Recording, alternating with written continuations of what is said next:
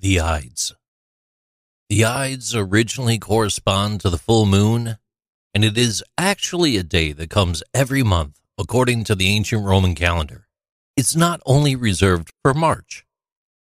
In William Shakespeare's play, Beware the Ides of March, those exact words are shared with the character Julius Caesar by a fortune teller, referring to the day where he would be killed. Those words branded the phrase, Beware the Ides of March, along with the date, March 15th, with overwhelming fear. On March 15th, 44 BC, Julius Caesar was assassinated by 40 senators and 60 co-conspirators. He was stabbed 23 times during a meeting of the Senate at the Theatre of Pompey in Rome. There were many signs for Caesar not to attend the meeting that day. Caesar's horses were grazing on the banks of the Rubicon, and they were seen weeping. A bird flew into the Theatre of Pompey with a sprig of laurel, but was quickly devoured by a larger bird. Caesar's wife, Calpurnia, actually had a dream of him bleeding to death in her arms.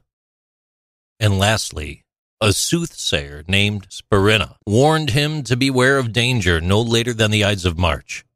Unfortunately, Caesar put little faith in omens.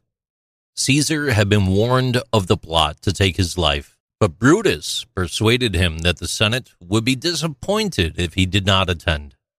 Brutus was the son of Caesar's mistress, Servilia, and married to the Roman orator Cato's daughter, Portia, and was believed by Caesar to be a trusted confidant. Little did Caesar know he was one of the primary conspirators. Mark Antony, an ally of Caesar, was very suspicious of the trip to the theater that day. As he tried to intervene, he was detained outside the theater by a co-conspirator of the assassination. As Caesar arrived in the theater, he was presented with a petition by Lucius Tullius Cimber for the return of his exiled brother.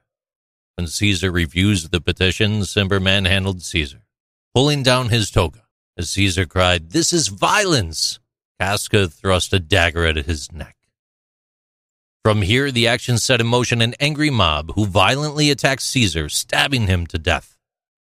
Caesar uttered his last words, which have been subject of speculation through the centuries.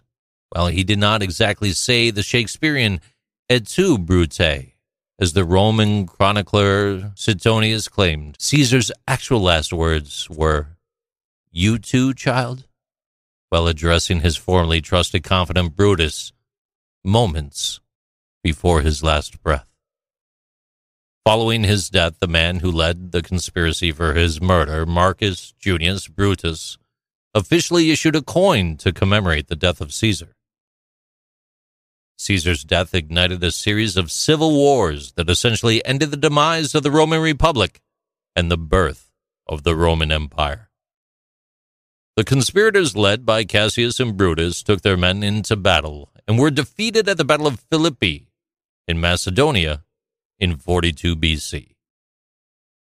It was Mark Antony and Caesar's nominated successor, Gaius Octavius, who led the charge and won the battle and ultimately the war. Octavius became emperor and took the name Augustus Caesar and proclaimed his predecessor a god that same year. These are interesting things with JC.